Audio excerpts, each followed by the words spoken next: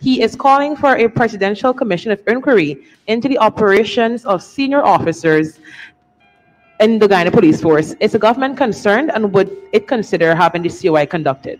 Listen, Brutus is in deep trouble. I think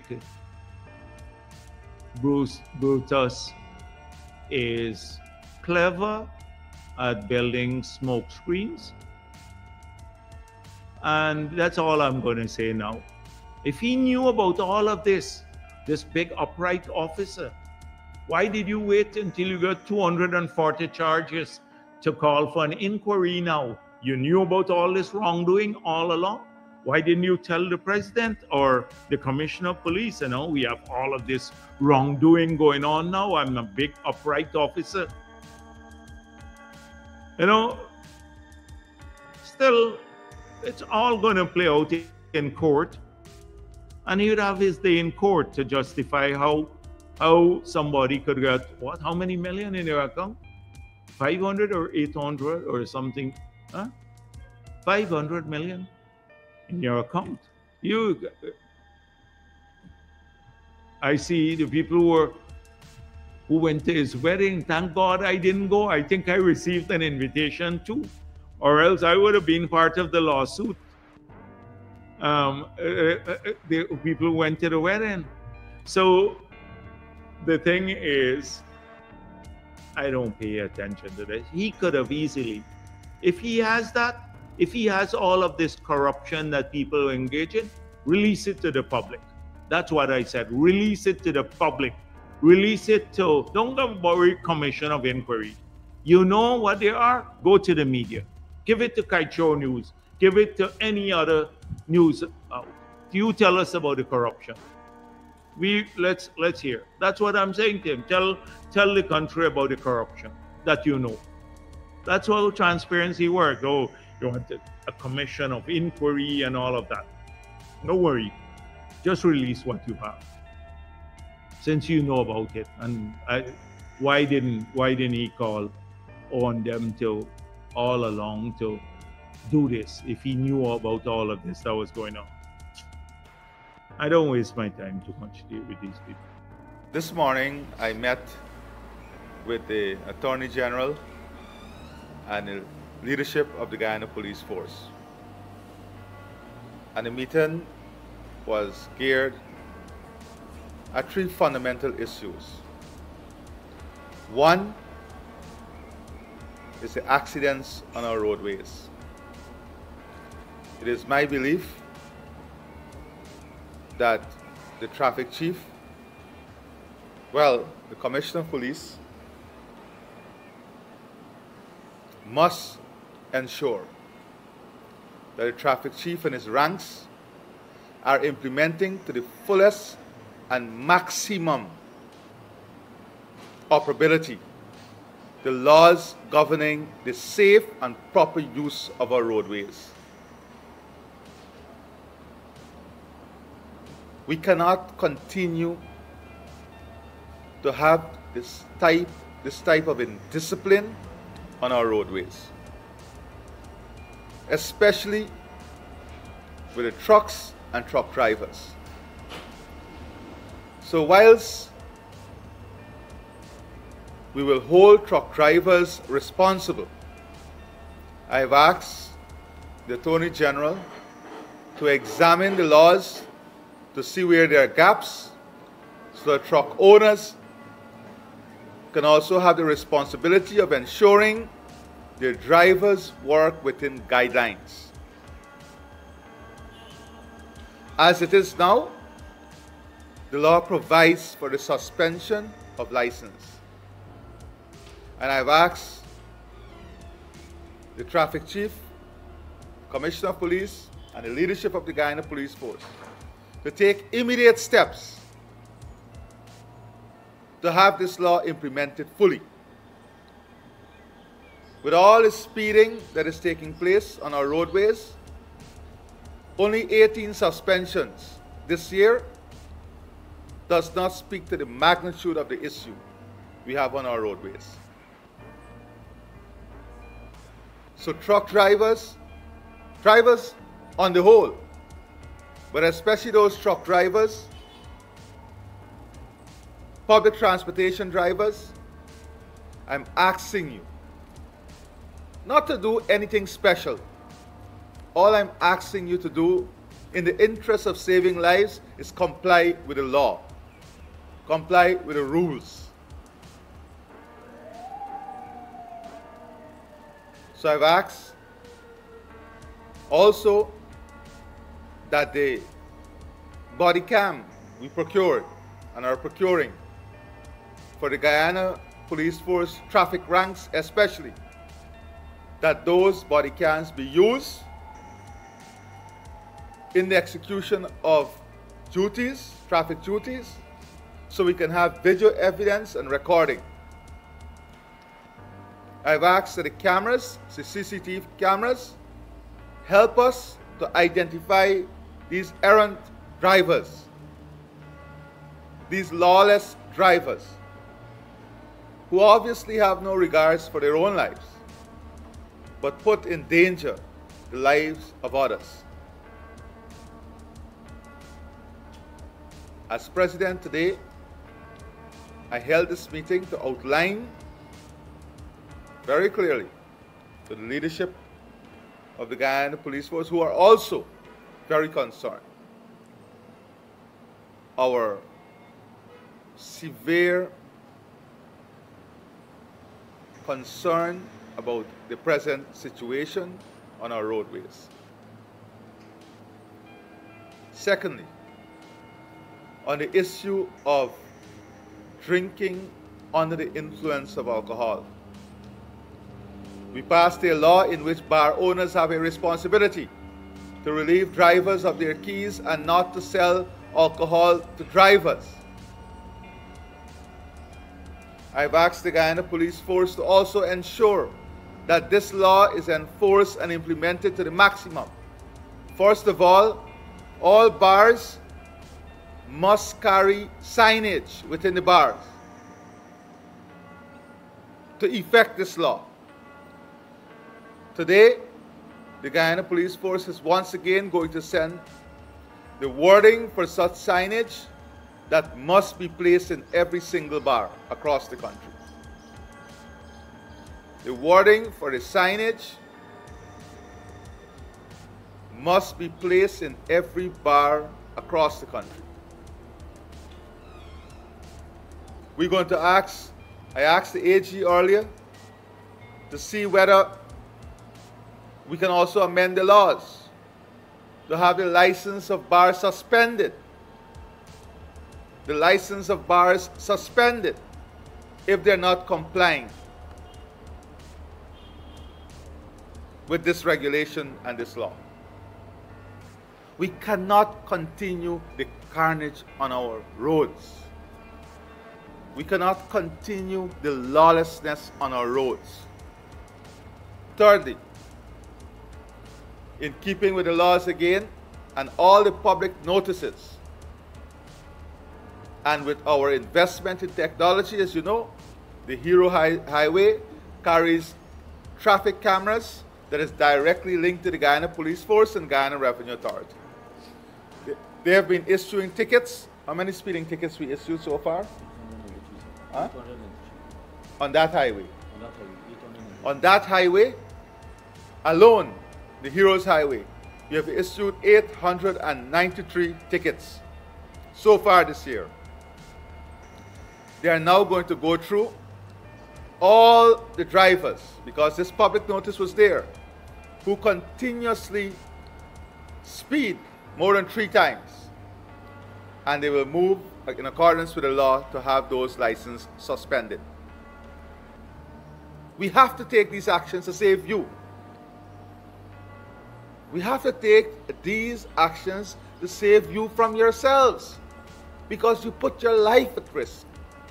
And in putting your life at risk, we're also putting the life of others at risk. I'm pleading with drivers to comply with the laws.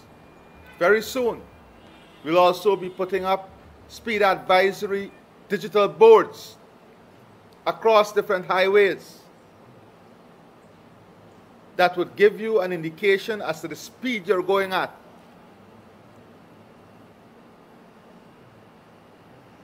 I will ask now the Commissioner of Police to say a few words. Good morning, Excellency. Good morning, viewers. As the Commissioner of Police, we are tasked with the responsibility of ensuring the roads are clear in terms of carnage. We are still seeing a lot of misrepresentation of driving, and we are still seeing carnages. And so, based on Your Excellency's outright position this morning, we're going to double back and we're going to put all the mechanisms in place. Drivers, you're going to see us, we're going to be working with you, and of course, who would have made mistakes in terms of proceeding in excess of 100 on a new highway, and this is the heroes I refer to. You're going to be dealt with first, truck drivers. We're going to be coming after you, we're going to be putting you in order, and in fact, we're going to have retraining, we're going to have it redone. We have people went to the USA and they did the 5 days training. Immediately after this cold weather would have concluded, we're going to do 2 weeks, and we're going to add that as part of the curriculum. And so drivers will be dealing with you as of today, throughout the season, and throughout next year. That's it. These are necessary steps. These are necessary steps to avoid the abuse of our roadways. And as I said, to build public trust, the traffic ranks will have their body cams, because that will be part of the process too. This is a work together.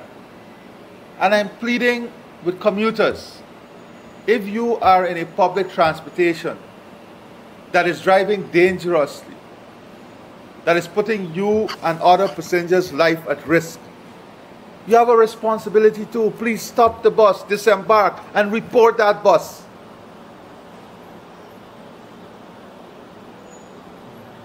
This is an effort that requires all of us to be responsible. That requires all of us to be responsible.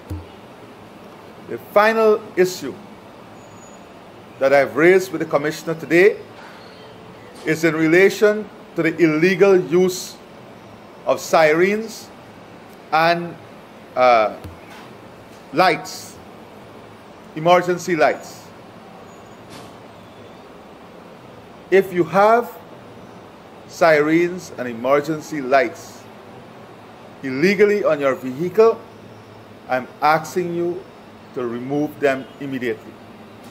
I've asked the Attorney General to amend the laws with a fine and suspension of license for persons who are illegally using license and sirens. And for those security companies and others especially who are granted permission for the use of lights, the law will also provide for the removal of those lights and suspension of your security license if you're abusing those siren and lights. We're seeing tremendous abuse. I've also asked the police, the Commissioner of Police and his team, to move immediately. To move immediately on all those shops, centers who are selling these illegal lights and sirens. All those who are installing these illegal lights and sirens.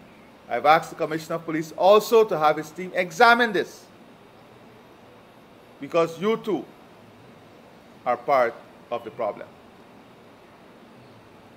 So today, with the leadership of the Guyana Police Force and the traffic chief, I wanted to address this. We just concluded a meeting. The Attorney General was there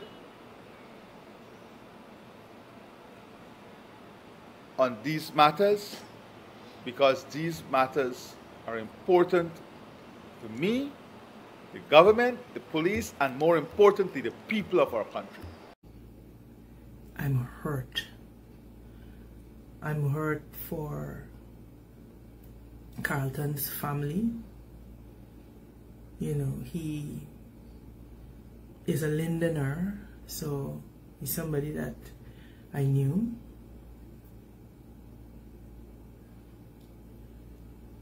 And we have to have now a very honest and straightforward conversation about these trucks on our roads.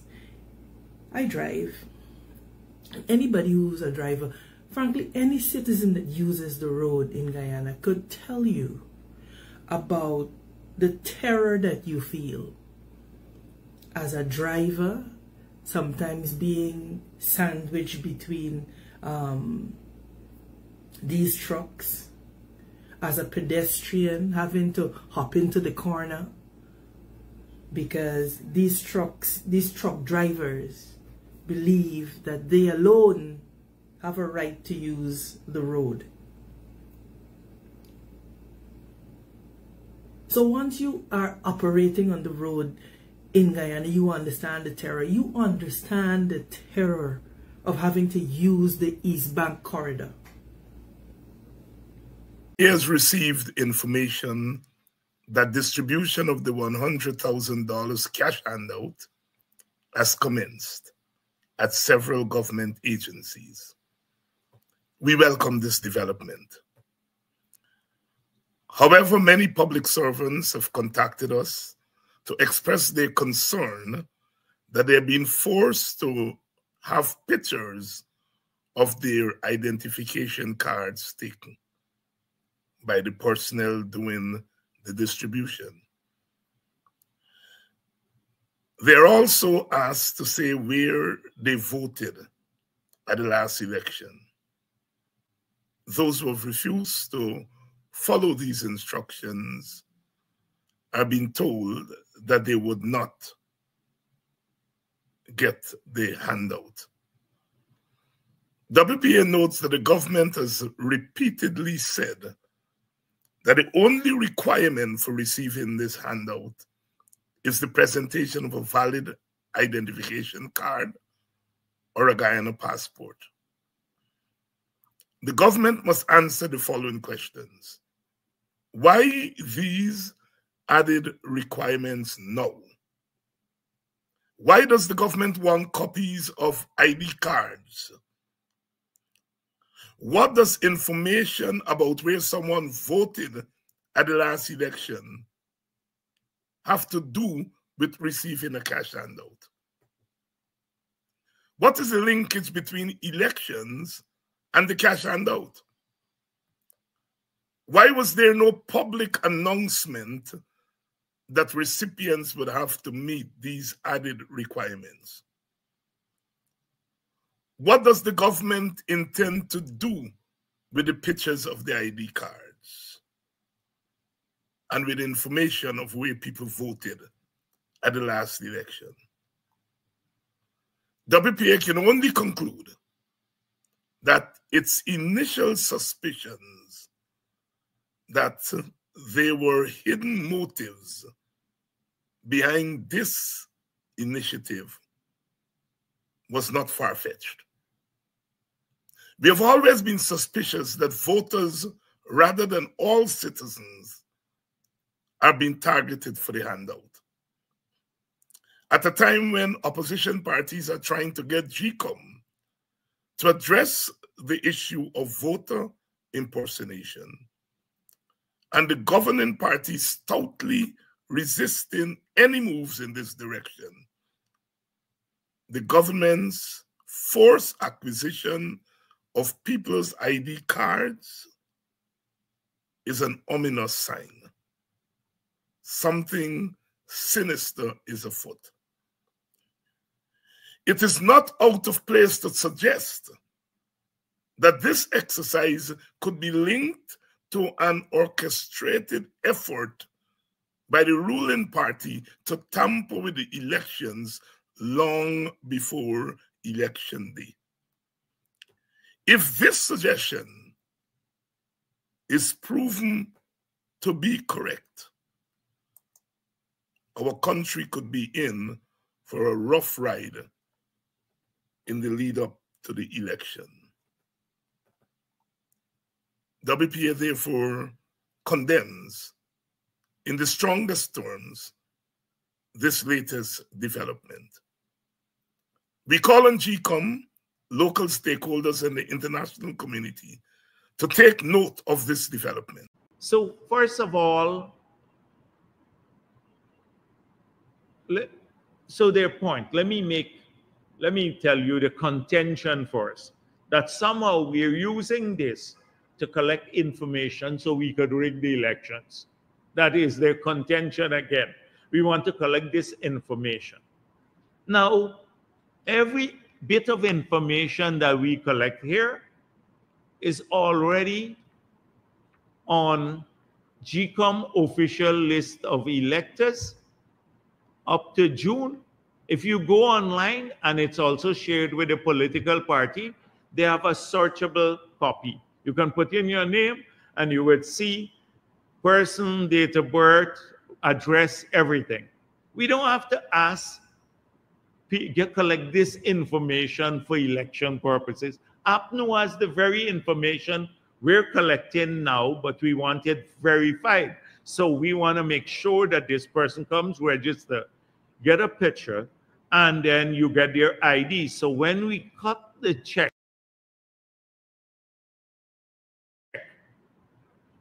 and they come to collect the check, we give it to the right person, and the details, all the details are on the check that they will get, each person. So you have to go through this process. But it's not new information. So they said, oh, don't allow them to scan your QR code on your ID. So when you scan the QR code, guess what you get? You get exactly what's on what you can read on the ID card. You get the name of the person, the date of birth, the gender, and the ID number by scanning the QR code. It's just easier. If you scan it, it populates the field faster than if you have to type in everything from manually. But I don't think some of the people are technology savvy. So they see a zombie here. The PPP wants to rig the elections because we are collecting data that's already in the public domain that they have. If we run a picture ID, so you know the person, but every GCOM presiding officer, when you go into the polling place, they have a folio. It's called a folio with the voter's ID, a picture of the person there next to the voter name. And they have the gender, the date of birth, the address, everything. But suddenly they're saying to people, oh, don't give them or don't let them scan your ID card. That PPP wants to collect information to rig the elections. Every vote, it's such a stupid thing. But you know what will happen now? And you know, if there's people who follow them like the crazy ones, don't want to register, that's fine too. Don't come on because you think we collecting the information to rig the elections. You just would not get your $100,000. If you want to be stupid, don't collect it. But trust me, all the MPs already, members of parliament, did already fill up everything to collect their 100,000. But they would tell people, try to dissuade people by raising a boogeyman. They did this for scholarships too. They were telling people, don't apply to the gold scholarship. You never get a gold scholarship under the PPP. The large numbers, we don't ask who your affiliation, political affiliation, when we process the scholarship. The write-off now, and by the way, last week I spoke about, or the week before I spoke about the sloat at UG for a lot of the children, the people, not children because some are elderly now, who have applied for the write-off, and because the slow there. So now the Ministry of Finance has put an online program. you can apply online for the write-off of the student loan. So we hope to accelerate it and to make the process less burdensome. And since I'm on it too, I asked the Ministry of Human Services to issue a release so that those people who did not receive their pension books, there are about 3,000 for 2024 because of, they had a fraud that the police is looking into now, that they have to be a little patient, they will get it, and that we're printing the 2025 books now. 5 men are playing games with our future and that great life we should be living with from that oil. A staggering 94% of the Guyanese surveyed want the oil contract renegotiated so that every citizen can enjoy the life of an oil-rich nation. But when you observe their actions and listen to their words, it's crystal clear that's not what they want. They are content with that teaspoon arrangement with Exxon for the nation. After that survey, the demand for a referendum has resonated across this country.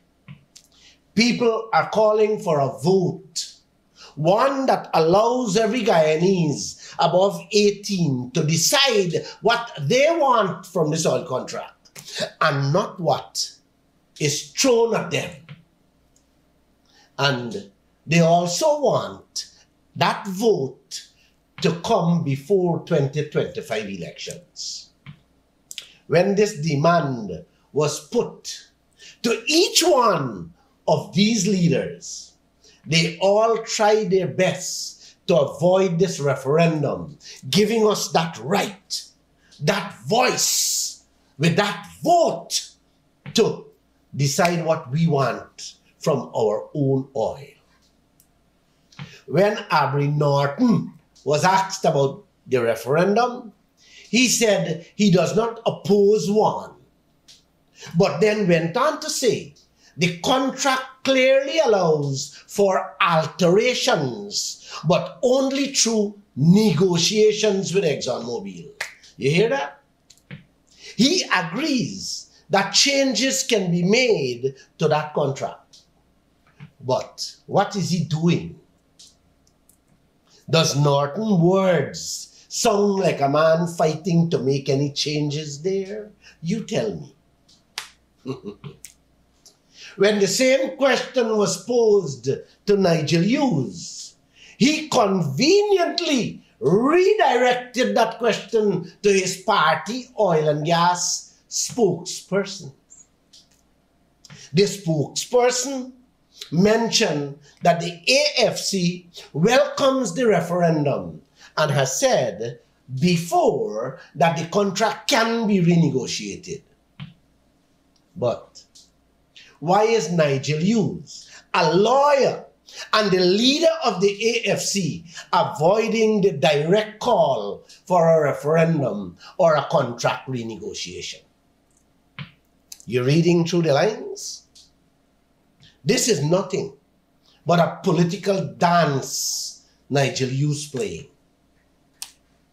Even the Attorney General of Guyana, Anil Nandalal, admitted that the contract can be altered with the agreement of both parties. So, why hasn't his government called Exxon to the table? They all know change is possible, yet they choose to do nothing, nada, leaving the people to suffer while ExxonMobil collecting profits, pure profits. Now let's turn to Barra Jagdeo, the man fully in command of the oil sector. When asked about the referendum, he too acknowledged the issues surrounding bringing ExxonMobil to the table, but brushed it off, saying he'd rather deal with the matter after next year's general elections. You hear that? After elections. He too admits that a referendum wouldn't be effective unless Exxon agrees to renegotiate. But what's stopping him from even trying? You guys see the game Jack Day and I'll play? His focus is clear. He wants your vote to keep him in power so he can continue defending that oil deal like he's doing ever since he took that chair. And as for our president, he cannot be reached for this question to be put to him. But by now, all Guyana knows where he too stands with this oil deal that can be changed. So there you have it, people. President Ali, Barra Jagdeo, Abri Norton, Anil Nandalal, and Nigel Hughes all admit the contract can be changed. So the question is, why aren't they making a move, calling Exxon to the table so that they can secure what is rightfully ours from that oil? PM Modi says expansion of scholarships, provision of ferries among proposed areas of collaboration by Shamar Musa and Naomi Paris. Eager to deepen diplomatic and economic ties with the Caribbean community, India, the world's largest democracy, is ready and willing to share its expertise and experience in areas such as agriculture and technology development. This is according to Prime Minister of India, Shri Narendra Modi, who made this disclosure as he addressed the second CARICOM India Summit, which was held at the Guyana Marriott Hotel, coinciding with his 3-day state visit to Guyana. During his address, the PM outlined several areas in which his country, one of the world's fastest-growing economies, can aid the Caribbean. The most significant of these proposals Modi made is cooperation in the ocean economy and maritime security. President Dr. Irfan Ali addressing the second CARICOM India Summit on Wednesday. The Prime Minister said that in order to enhance connectivity in the region, he proposed that India would supply passenger and cargo ferries to the region to aid intra-regional connectivity. Together, he said India and the region can also work on maritime zoning. Promoting further regional connectivity has been one move that CARICOM has been working on for quite some time, with studies to explore options for maritime services between several countries brought up. As the region moves towards its goals of achieving food security, Modi noted that another pillar of cooperation is agriculture and food security. With technology such as drones, digital farming mechanization, and soil testing, the Prime Minister noted that India is transforming its agricultural sector and has even placed focus on nano-fertilizers and natural foods. To improve food security, he added that India is promoting millets, which are considered a superfood that can grow in any kind of climate. Against this backdrop, he posited that this can become an effective means of addressing climate change and food security for the CARICOM region. Additionally, he said that while sargassum, seaweed, is a big problem in the region that affects the hotel and tourism industry, India has developed technology to make fertilizer with seaweed. He expressed, this technology can not only help you to solve this problem, but can also increase crop yield. India is ready to share all these experiences with CARICOM countries. Visiting the Caribbean nation today, it is the final stop of his 3-nation tour. And the first time in more than 50 years that an Indian Prime Minister is visiting Guyana. His itinerary is packed. Prime Minister Modi will meet leaders from 15 Caribbean nations. He's also set to receive the top honors of Guyana and Barbados. It is a sign of India's deepening ties with the Caribbean. But why is this region becoming so important for India? Is this about India's growing need for oil and its push for energy security? Here's our report. Guyana was independent for just 2 years when Indira Gandhi visited this Caribbean country in 1968. It was a different era, and Guyana was a different country then. Today, it is witnessing an extraordinary economic boom. Just like India, Guyana is among the world's fastest-growing economies. Both countries want to leverage each other's strengths. Thanks to their strong historical and cultural ties, India and Guyana are ready to write a new chapter in this relationship.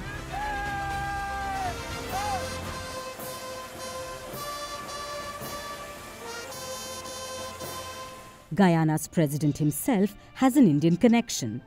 Irfan Ali's ancestors were among the first Indians to migrate to Guyana. He went all out to welcome the Indian Prime Minister. President Ali was at the airport to personally receive PM Modi along with over a dozen members of his cabinet and Prime Ministers of Grenada and Barbados. The Indian Prime Minister also received a special welcome from the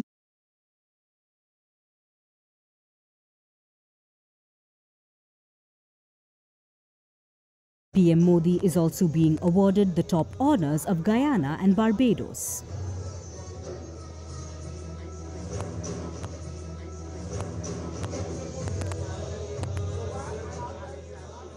The Indian community serves as a bridge between the two nations. About 40% of Guyana's population is either Indian or of South Asian origin. This has allowed India to develop a deep relationship, especially on the energy front. It is believed that Guyana has 11 billion barrels worth of oil reserves. This puts the Caribbean nation among the top 20 with the largest oil reserves globally, and on par with countries like Norway, Brazil and Algeria. India imports around 80% of its crude needs. It needs diverse sources for crude, and Guyana could be a stable option. Of understanding on the area of health. So India is making strategic investments in Guyana. Earlier this year, both countries signed an agreement. It involves Indian companies like ONGC, which is India's state-owned and largest oil and gas company. They can get involved with Guyana's booming oil industry, participate in exploration, production and refining of crude. India to enhance bilateral collaboration in the hydrocarbon sector. Similarly, India is investing in the defence forces of Guyana. Before Prime Minister Modi's arrival, Guyana commissioned 2 aircraft from India. These will be used to conduct aerial surveillance. New Delhi had extended a line of credit for these aircraft to Guyana. Energy and defence form the 2 main pillars of this relationship. Both leaders are expanding on these fronts with more bilateral agreements and greater cooperation. With this visit, India appears ready to expand its global footprint. I want to drop the phone here and run. What you just say? No, what you just say, intense? That is such an intense song. I don't know if you understand the gravity of the message in that song. How long did that song take you to write? What was your thought process in writing that song? Well, really write what really are going on in today's society, you know. You get me, even though we're not going away and not, but we actually do a friend where in and get to and thing and can tell you what really are going on. So those basically things that people can relate to and know, so yeah. You get me? Yeah. That's a very profound statement that you made. You said that you're not really gone away. People would think that as an artist, you are in the streets a lot. How do you get the inspiration for your songs then? Only through third parties or watching films or reading? Yeah, watch show and them thing. As I tell my friend them and thing. And remember, we're not born big, so obviously. You're big now, bro. Yeah, you're big. You're huge. We're not born big, but so obviously, from growing up till them time, you get what I say? Yeah. Yeah, so just tell a storyline along the way. Now, what is next for you? You're here for this big show, All Black, and I know it's going to be insane. It's going to be intense. There's no doubt about that. Because when you get there and you see the crowd energy, I know that I got fuel you with a whole heap of excitement. What is next for you? Are you working on an album? Are you going on tour? Talk to us. Yeah, we have a couple shows for you. We have Antigua for go, we have Trinidad, we have Bahamas. We have England for go, and we'll more show in process. And we even have an album, an upcoming album, Voyage. Okay. Yeah. When is that coming out? And how many tracks are we looking at? Probably about 15, but like you and she, I go definitely depend it. Okay. But when a concrete or solid date to I say that date to go drop. Yeah, but very soon. All right, so one of the things I know is a lot of people like to criticize young artists, but I try not to do that because you have to come into your own. A lot of people, even like Usain Bolt. Remember his first Olympics? Everybody did have big dreams for him, and then him pull up, and people say all kind of something. It takes a while to get to a particular level.